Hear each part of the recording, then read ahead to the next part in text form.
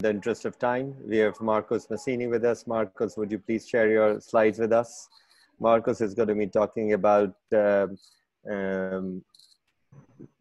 correction of kyphosis with neurological deficits. So if you can have Marcos' slides. Yes, thank you.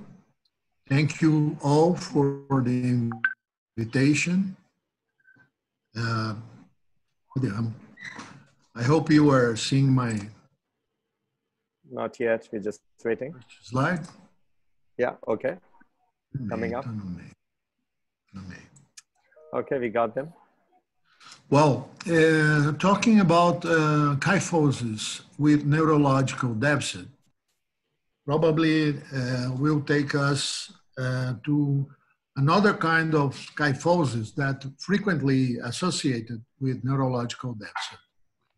My initial training was in Nottingham Hospital with Professor John Firth and Mac and Webb, which worked so much in pediatric cases. I have going on through these papers since 1988, which associate deformity and neurological deficit.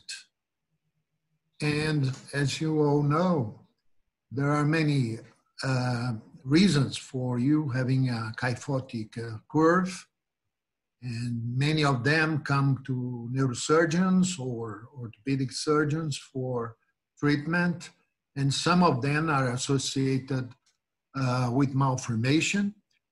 Congenital malformation will play a role in this association with neurological deficit. Just to remember, we have many kind of deformity in the spine, as duplication, fusion, poor alignment, lack of formation, disproportion, and this all can contribute to deficit, to neurological deficit. As you can see it here, you can have a curve, and as the patient has a curve, there is a compression anteriorly of the spinal sac. If you have only stabilized by the not formation, correct formation of the body, there is no compression anteriorly. So if we go to this organogram, patients with spinal deformity may be submitted, examined by an MRI and myelogram, and of course all the other X-ray to complete. If there is minor deficit, and we can think about curve correction, we can try traction and or anterior spinal fusion. And if it is progressive, we have to do it in an emergency way.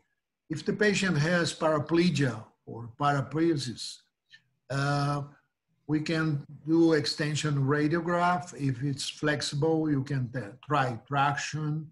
If there is no change, you can do anterior discompression if it is a rigid curve. So this is a very curious thing. If you flex the patient and he has some movement here, you can worsen the neurological deficit.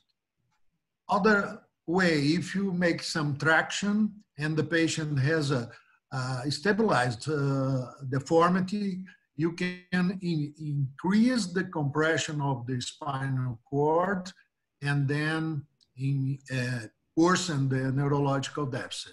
So what we hope is that there is some movement here in the curve, so that you can correct in part the curve. So there are some treatments, combined options, as you saw in the last talk. So you can do posterior fusion, instrumentation, you can do posterior fusion, combine it with anterior fusion, with or without any decompression. So if the patient has minor deficit, you can consider just making the traction and stabilizing the curve like that. You can do combined. You can do some resection of vertebra and instrument anteriorly and posteriorly. So there are some decisions to be made. What is the best age to treat the children, as this is most frequent in child? Should I do it posteriorly only? You have to consider the growing factor anteriorly can correct the curve. Should I use rods, screws, or should I do both? Or should I start the convex growth, arrest, or excise vertebra, and for which distance? So there are many questions. So the most common procedure I have been doing in kyphosis or kyphoscoliosis severe with neurological deficit is this kind of decompression. When you take out of this angle, it's a sharp angle kyphotic. So like you can see here, and you can see there is a migration posteriorly of the dural sac with the compression. You can complete the stabilization anteriorly with bone or with fibula graft just to stabilize, or just distract. As you can see here, you distract the curve and accept some kind of the degree. When I asked myself, what degree of curve should we treat to prevent the neurological deficit, I did this laboratory experimentation. So you can see we start having a compression of the venous circulation of the spinal cord when there is a sharp angle of 50 degrees. And we have most of the neurological deficits with probably arterial compression with 90 degrees.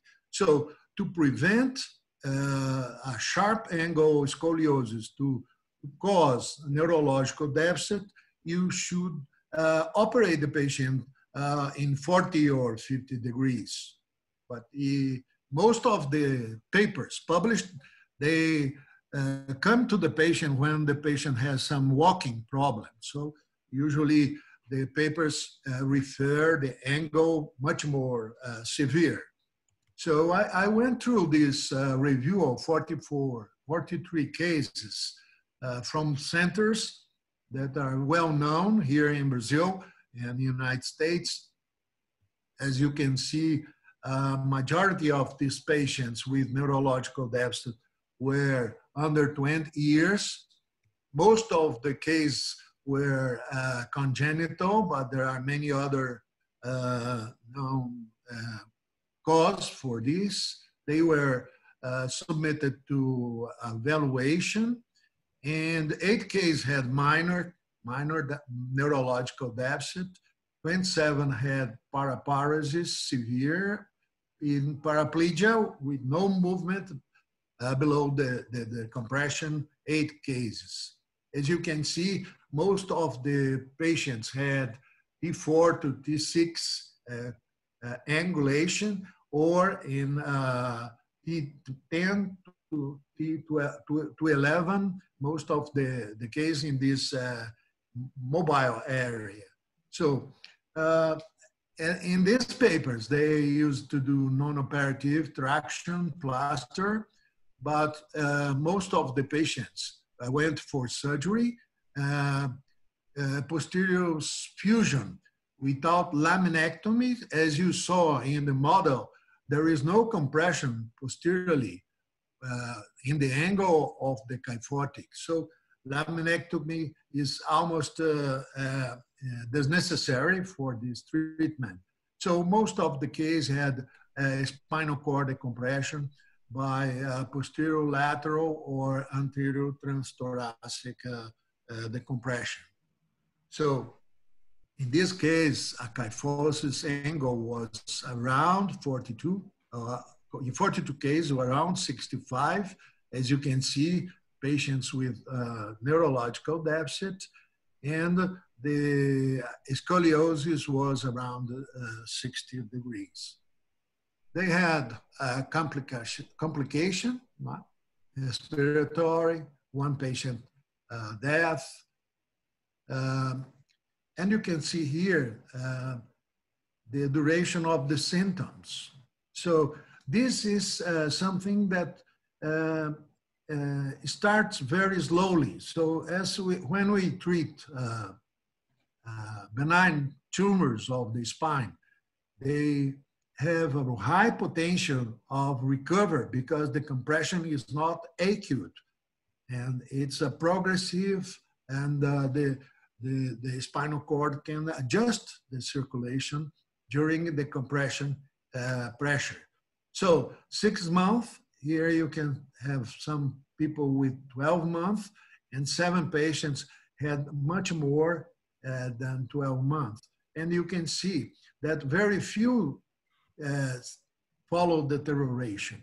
Most of the patients improve it, and mainly those who were in less time compression with less period of deficit. So only 6 had non-operative. One of them was a quadriplegic patient with evolution to death, and 2 patients had anterior decompression after the clinical treatment. So 32 patients had 16 had anterior decompression, fusion, and 16 had also associated posterior stabilization and fusion. As you can see, there are respiratory complication, one case of volvulus, and one patient with pseudoarthrosis. So our experiences involved 10 patients. The first case I would like to show is a female with 8 years old, which has difficulty to walk, Babinski's sign in the lower members, paraparesis. She was walking with crutch, and we consider Frankel D. And as you can see, the patient, there is a slight scoliosis, but a very angulated kyphosis. We did anterior approach, transthoracic, with a team of, which include the thoracic surgeon.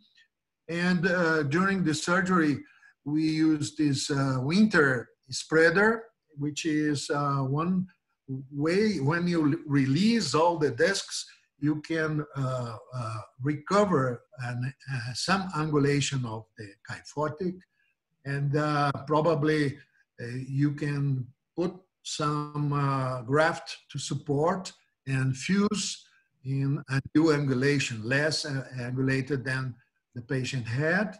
Another female with 21 years old, walking impairment in the last 4 years, need help to walk. So you can see it's a very severe kyphoscoliosis, which scare everybody who looks. You can see by the exams that there is compression of the lungs. So we did anterior approach. We decompressed the spinal cord, and then here is just a hemostatic way cover, and then we did the posterior stabilization. The last case is a male, 19 years old, also with walking impairment the last 6 months. He was submitted to a laminectomy elsewhere, and then he became Frankel C, wheelchair locomotion. So we decided to do anterior discectomy, lateral, transthoracic, and use some bone graft to fuse the spine. And then we went posteriorly to correct, it was not easy. The patient had been operated before, So there were a scar. So in this series, half of them were male, and the mean age was 15 years, but patients ranged from 9 to 21 years. The mean kyphotic curve was 77, and the scoliosis 42 degrees. The fulcrum of the kyphosis, most case was T7. Some patients had associated syringomyelia, cerebral palsy, epilepsy, and the surgery performed in 9 patients was thoracotomy with vertebral decompression. In one case, the curve was very high, so we decided to do costal transversectomy. And all of them were submitted to posterior fusion. We had complication, and as you can see, 15 days after surgery, the patients had improved in Frankel scale classification. And as you can see, one patient kept in B, C, most of them come to E. And that seems that this kind of deficit is a benign condition that, of course, considering the risks for procedure, is a benign condition that can be reversed. So, in conclusion, a broad spectrum of specialists treat degenerative spinal, and we can use only both non-operative and operative approach. Treatment is characterized by substantial variability between and within specialties. Optimal care maximizes clinical benefit while limiting risk and costs. The approach encompasses a spectrum of risk, costs, and expected outcome. Each specialist presents a perspective. So I said we have many specialists in our team, which include rehabilitation, physiotherapy, psychology. The patient is approached by all these specialists and before going to procedure. The best approach, of course, is not monolithic. You have to discuss with your team.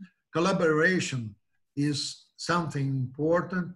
And of course, I hope hear from you, your impression, and if this really can contribute to understand some of these patients with neurological deficit. Thank you very much. Thank you, Marcos Masini. It was really very interesting approach and nice talk. Do you think in case of sharp kyphosis, we must try to make first anterior decompressions always? I mean, we must avoid posterior osteotomy. What do you think about this? Yes, in sure. Kyphotic cases, shall we? Yes, I showed. Yeah. Osteotomies. Yes, I think that the compression is anterior. Of course, there are some cases you cannot do traction just to see if there is some mobilization because the patient can worsen the neurological deficit. And the compression should be anteriorly. I didn't consider in degenerative scoliosis the narrow canal and the compression of the roots in this presentation.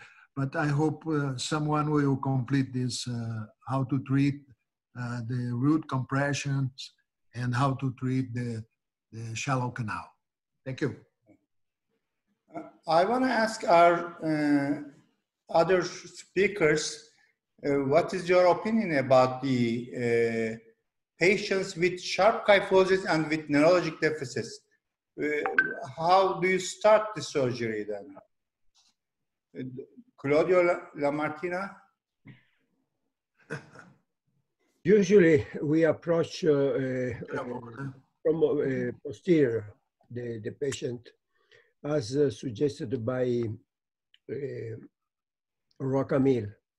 It's a very old technique. You can perform a complete vertebral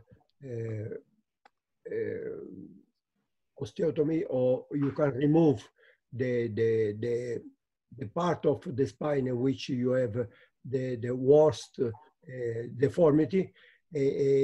From posterior, you can manipulate the cord. You can short the spine, and you can perform a solid posterior instrumentation. In the same time, anteriorly, you can put a cage, and that can complete your surgery. Usually, we approach this patient from posterior only. Yeah. Okay. Max Ivy, what do you think about that? Well, I agree with Claudio completely. We probably 10, 12 years ago, we changed this concept, and we do today all these cases primarily from the back, because you can do all what Claudio said, and you can in fact, with these retractor systems, you can retract in a way that you can go at the same time from the lateral side with a posterior approach. So it's very rare that in this kind of cases we have to go really in front. We do most of them just by posterior approach. Okay. There are some questions from the participants.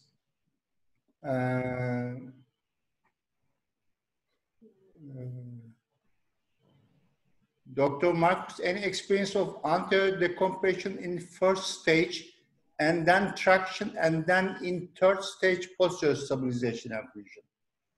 Do you ever apply traction in between?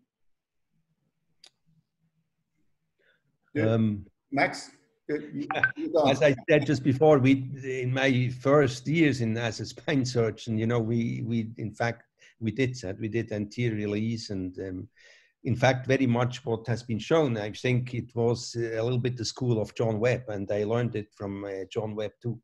And then with some experience, I more and more switched to posterior approach, and basically abandoned all these things like traction in between and 2-stage or 3-stage. You can do, in fact, most of this surgery today quite precisely by a posterior approach, as just Claudio described it. It's the way we do it.